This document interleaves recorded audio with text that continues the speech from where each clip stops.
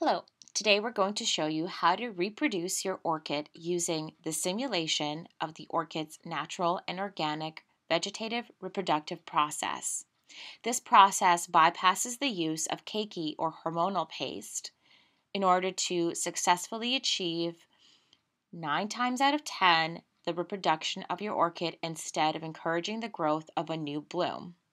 You may have seen online or read on the internet that in order to reproduce your orchid, you must keep the stem intact to the originating orchid and apply Keiki paste to the nodes. I argue that this method will likely 9 times out of 10 yield the production of new blooms instead of Keikis or young orchids that you can then transport into a new pot and cultivate as an entirely new plant. As such, what you want to do is to take a stem, cut it beneath the blooms, and ensure that the stems contain healthy nodes. As you see here, I have 3 such stems. You may wish to remove the protective cover from the nodes, but I have found that this does not necessarily achieve anything, so you can keep them intact and proceed to simulate the orchid's natural vegetative environment in order to encourage growth. This is an excellent method that you can recreate at home without using Keiki paste or hormonal paste to encourage growth. This will more likely than not yield the desired result of reproducing your orchid instead of encouraging new blooms or flower spikes. I'm going to show you how to do this method and how to ensure that you are successful in reproducing your desired orchid. So as you see here, I have a tall vase and I'm going to fill that base with some water. I'm going to be using 2 types of moss, either Sphagnum or Hypnum moss, in order to recreate the orchid's natural substrate. As you see, you're going to need materials that are found around the home, and you do not need to use hormonal paste, which unfortunately does carry side effects such as bacterial growth and future orchid illnesses.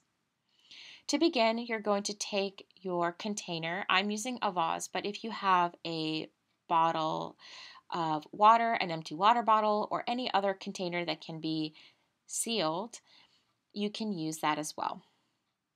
In nature, because orchids are rational plants, if the orchid stem is still attached to the orchid, it does not feel the need to reproduce. In order for an orchid to reproduce, the stem would have to be removed and land on substrate in order to encourage growth. As you see here, we are working with moss, but in nature, the new orchid stem with nodes would often land on bark, moss, and at that point, with a perfect climate, it would begin to reproduce. The goal here is to simulate that environment as closely as possible in order to encourage that new growth. You're going to take some moss and you're going to wrap it around your stems, which you have removed from your existing orchid. You want to ensure that the nodes are healthy, that the orchid is healthy, and that you have a really good initiating base to work with.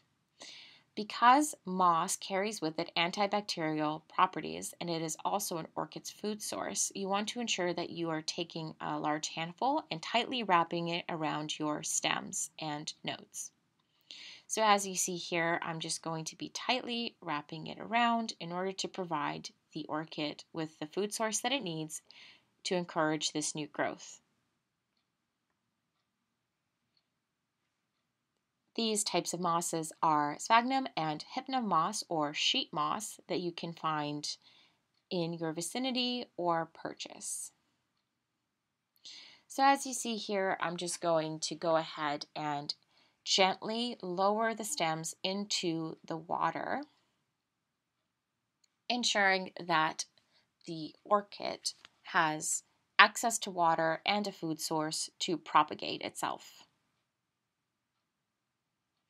The next step is to cover the neck of the container with some perforated plastic. This will initially mimic a greenhouse effect in your own home.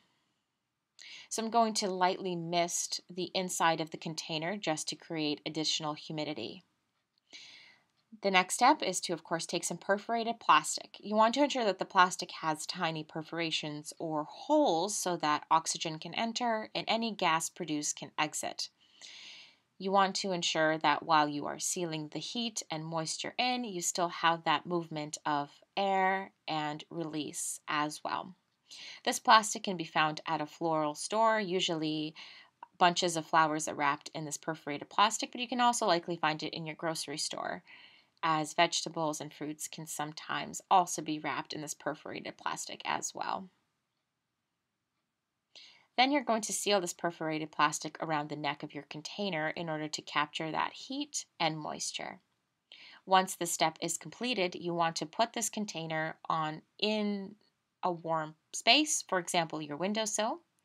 Ideally, you want to achieve a temperature of 25-26 degrees Celsius and over.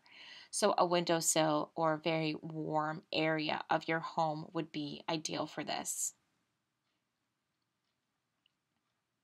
As you see here, I am simply sealing the plastic around the neck, and I have recreated this greenhouse effect by trapping in the heat and moisture, but also encouraging circulation. So let's have a look at one of our already pre-prepared stems and nodes just to see how they're doing. This is from 3 weeks ago, and as you can see by examining the nodes, you already have new growth. These are budding new orchids. You can tell the difference between budding new orchids and blooms by inspecting closely the type of growth that is forming. Blooms are typically round, and budding new orchids have a spiky tip. These buds are going to turn into leaves and roots with a little bit more time, and eventually you will be able to remove and repot the orchid as a brand new plant. As you see here, I'm just examining just to ensure that the desired growth is being achieved. And I can tell right away that these are brand new baby orchids and not new blooms. So I'm just going to place these back into this vase and I'm going to reseal it and let it continue growing. So in the meantime, I'm going to examine this other vase that I have prepared. This is from about 2.5 months ago.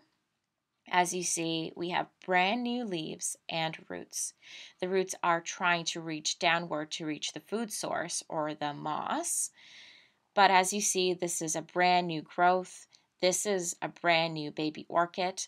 And although it is very young and delicate, at this point you can remove it from the stem and repot it into new substrate so that it can grow autonomously from its mother stem. So I'm just going to gently remove it and inspect it just to ensure that it is strong enough and ready enough to be repotted. I'm going to cut beneath it to ensure that there's still a little bit of a stem left so that I'm not damaging or injuring the baby orchid. And I'm going to transport this orchid into a new pot that I have prepared with substrate and moss. And this is a technique that is used in greenhouse growers to help create a hospitable environment for baby orchids to grow. So as you see here, I'm just cutting a little bit underneath the new bloom, and I'm going to be placing it into this brand new pot filled with substrate. So as you see here, it is very easy. It takes a little bit of time and patience, but overall you bypass the use of hormonal paste. You bypass the possibility of encouraging new blooms instead of new baby orchid growths. And you are ensuring successful reproduction so long as your orchid is healthy, so long as you have healthy nodes, and you can simulate this greenhouse environment. This is as close as possible to the authentic environment in which an orchid would reproduce. This can be very easily simulated at home, and this gives you the opportunity to reproduce a desired orchid, and it allows you to be successful at that as well, instead of wasting your time and possibly encouraging the growth of blooms instead of new keikis or baby orchids. So as you see here, this is a very easy method. I wish you the best of luck in propagating your new orchid, and please leave any questions and comments below.